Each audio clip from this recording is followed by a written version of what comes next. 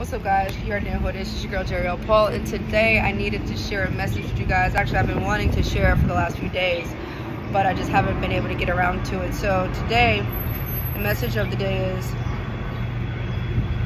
we're no longer disrespecting ourselves for the opportunity. If the opportunity is meant for you, it will be the way will be paved for you to be able to take this opportunity. Now, if someone knows you need something and all of a sudden they want to give you a hard time because you need something, drop it, block them, go the other direction, because God is going to make a way for you to get what you need. God is going to make a way for you to get into that room. God is going to make a way for you to get that job. You don't need to be manipulated.